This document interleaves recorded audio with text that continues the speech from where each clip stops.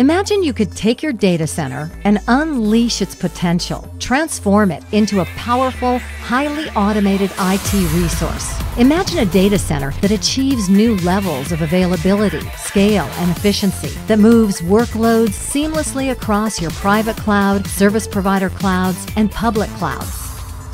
You don't have to imagine it. Transform your data center with Windows Server 2012, built from the cloud up.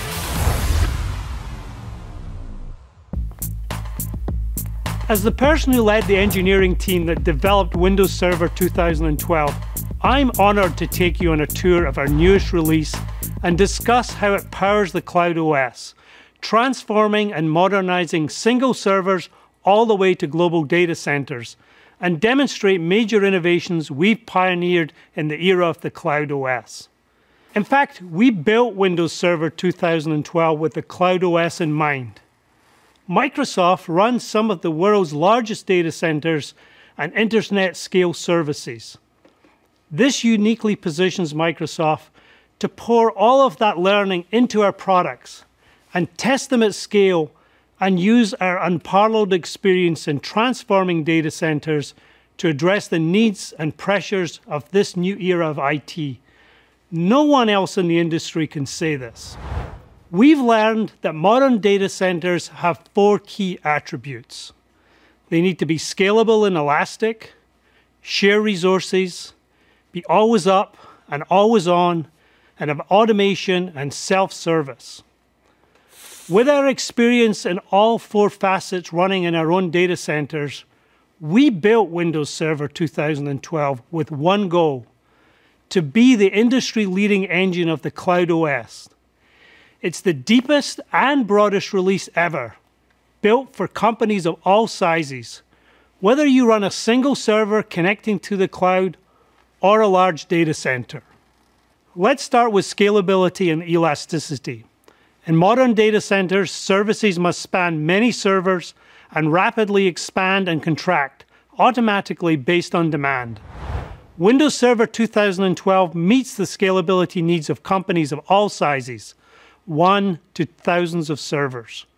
With Hyper-V scale, no workload is off limits. For example, Windows Server can now virtualize over 99% of all SQL databases, and it can support the largest VMs with 64 virtual processors and 1 terabyte of memory per VM. And announcing today, 8,000 VMs per cluster, the largest in the industry. In terms of shared resources, cost is critical. To transform the data center, resources must be shared, optimize utilization across the entire data center and beyond. Windows Server 2012 Hyper-V has network virtualization and multi-tenancy and isolation built in. Software-defined networking enables you to isolate different business units, different customers, and different workloads on shared infrastructure with quality of service and resource metering. And for storage virtualization and thin provisioning, if you use a SAN, we've made enhancements with our partners using offload technology, ODX. Windows Server 2012 also enables storage pooling through a technology called storage spaces. It delivers highly available storage pools on industry-standard hardware. Let me pause for a moment and invite Jeff Woolsey up to show you how Windows Server can transform your data center. Jeff. Thanks, Bill.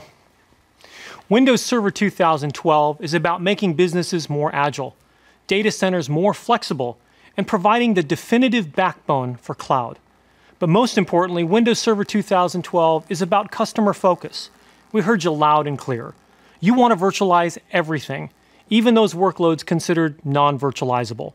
Workloads that require dozens of cores, hundreds of gigabytes of memory, are SAN attached, and with exceptionally high I/O requirements.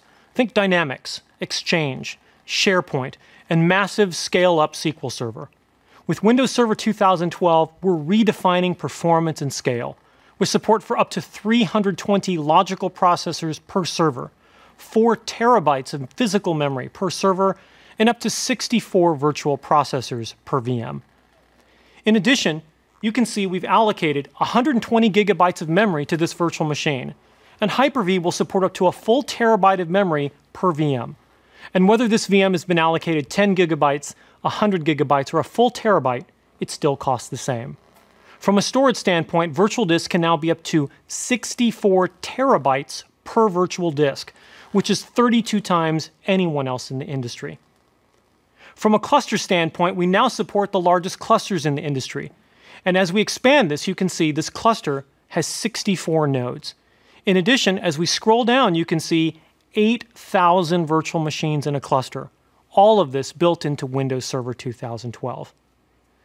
In terms of storage, whether you choose to use direct attached, file-based, SAN-based, or cloud-based storage, we've made huge investments in storage across the board.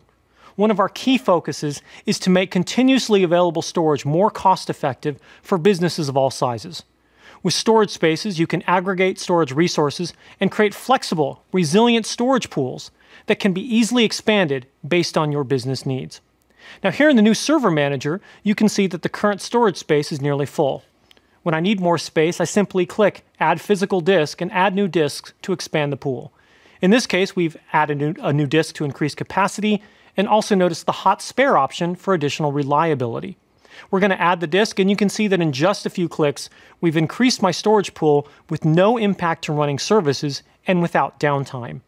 Now let's move to network multi-tenancy. When it comes to networking, we're seeing a fundamental shift in the way that networks are deployed in the modern data center, enabling public, private, and hybrid clouds to use software-defined networking, or SDN. SDN is about using the power of software to manage, control, and operate your networks. With Windows Server 2012 and System Center 2012 SP1, you can easily and dynamically provision isolated virtual networks running on the same physical fabric. Let's have a look. Here you can see we have 3 different companies all running on shared infrastructure. Same servers, storage, and network fabric.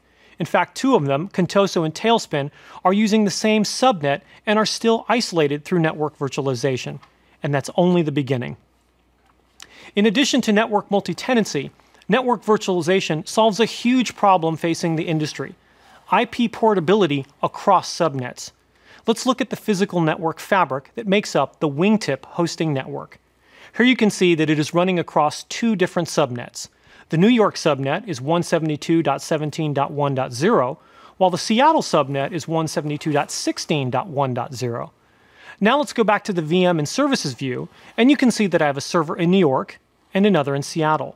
And in fact, we created this little IP portability tool on top of PowerShell, of course, to show you these VMs and their IP addresses in an easy graphical view.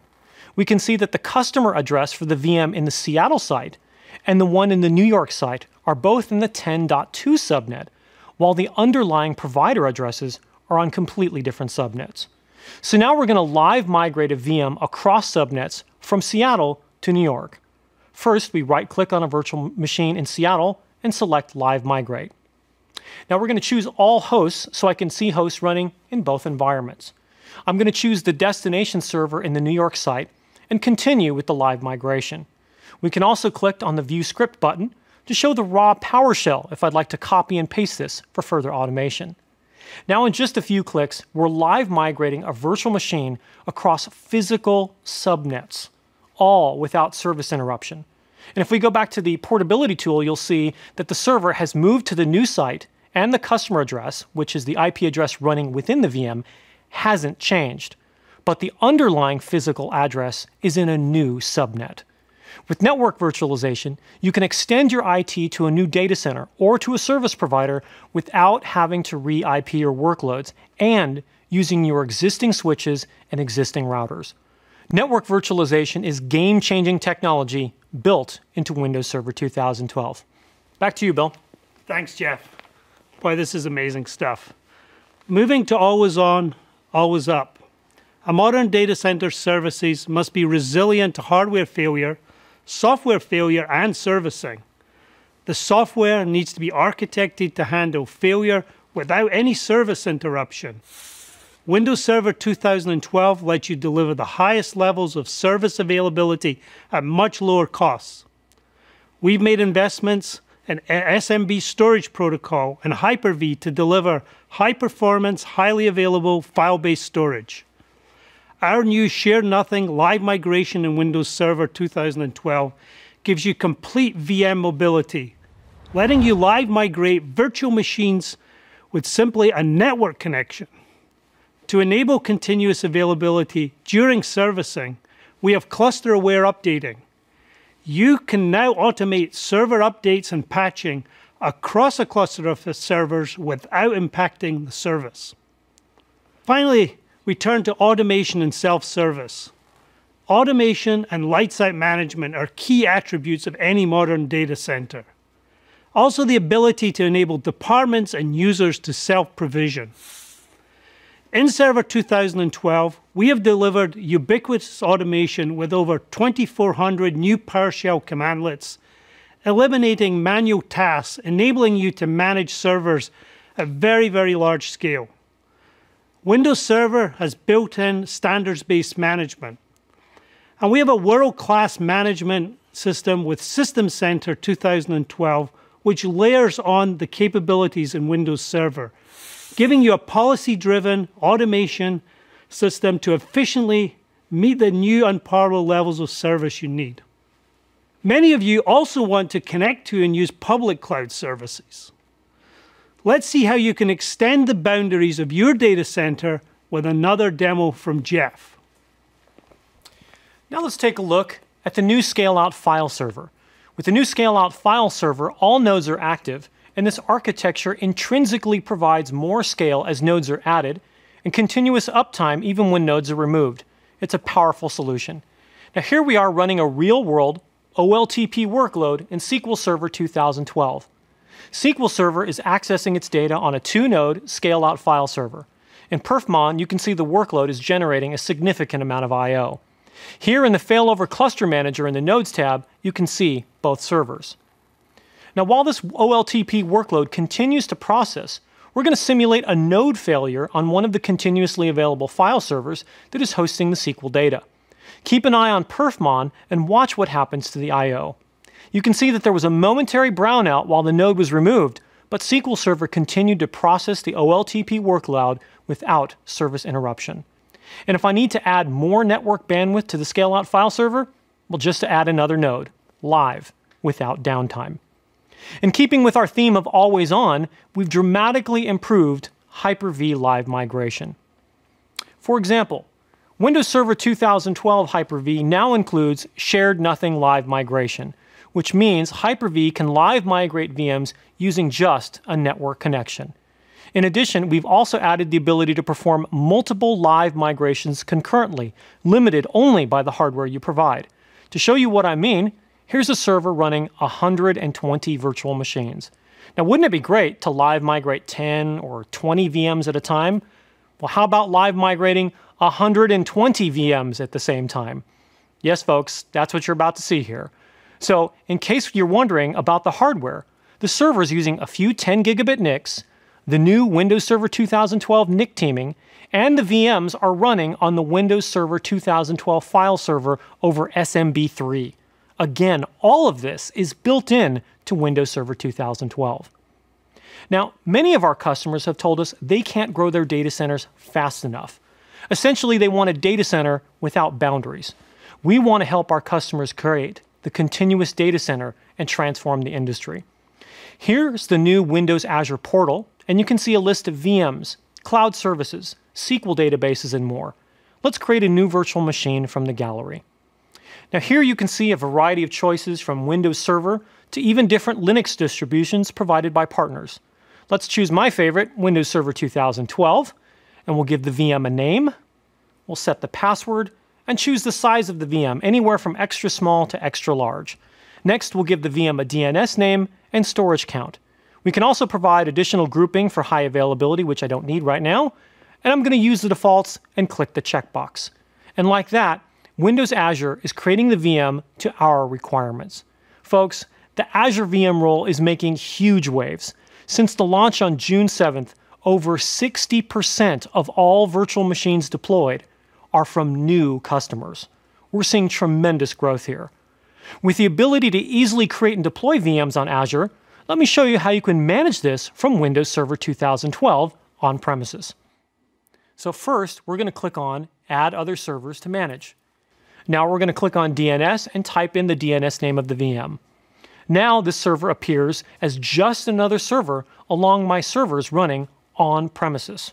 We can even right-click and add roles, monitor events, all using the new Windows Server 2012 Server Manager.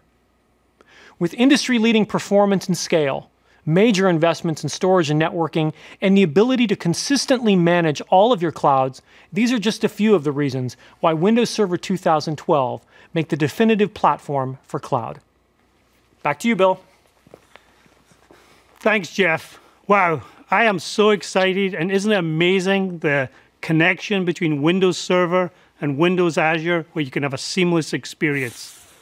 You've seen a lot in a very short amount of time, but it's just the beginning. There's much, much more. As I mentioned earlier, this is the broadest and deepest release ever, and our customers tell the story best. So let's hear from a few of them.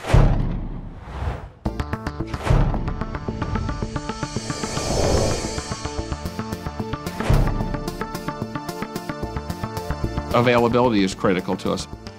We deal in very large-scale databases and data repositories. Some of the specific reasons that Windows Server 2012 was very exciting to us was in the area of file server capabilities. With Windows 2012, I don't have to worry about file storage. It just works. Where we're able to transparently take down a single node of the cluster, have our applications automatically move over to other nodes. Then we have plenty of time to work on the node we just took out of the cluster, do our patching, do any type of hardware maintenance that we need, bring it back online, and then let Windows Server 2012 rebalance the loads. It's not just a couple of little fixes, it's a huge release, and it's a huge different experience than what we've had before. I would call it revolutionary. What we see now is really an embracing of technology by students. The student body coming in, they're really technically savvy. Our infrastructure is growing all the time.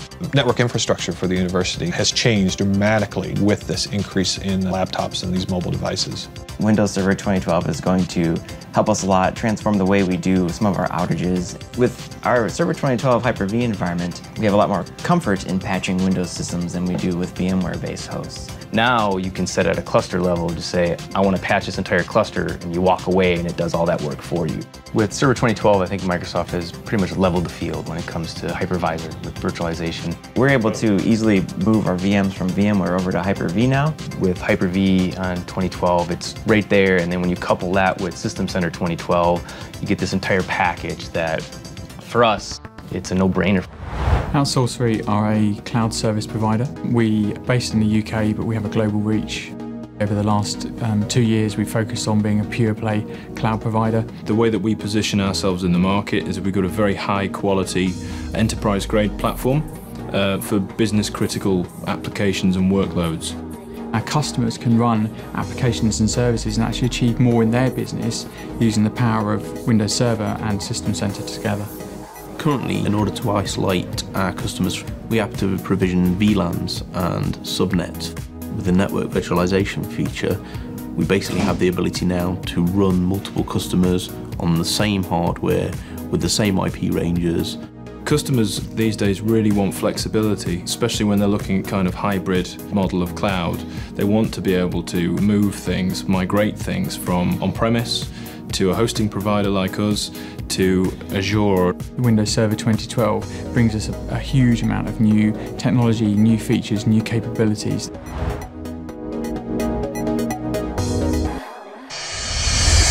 I couldn't be more grateful to the customers and partners who participated in the development of Windows Server 2012. This release encompasses hundreds of new features, thousands of enhancements, and thousands of engineer years, all focused on one goal: be the industry-leading engine of the cloud OS.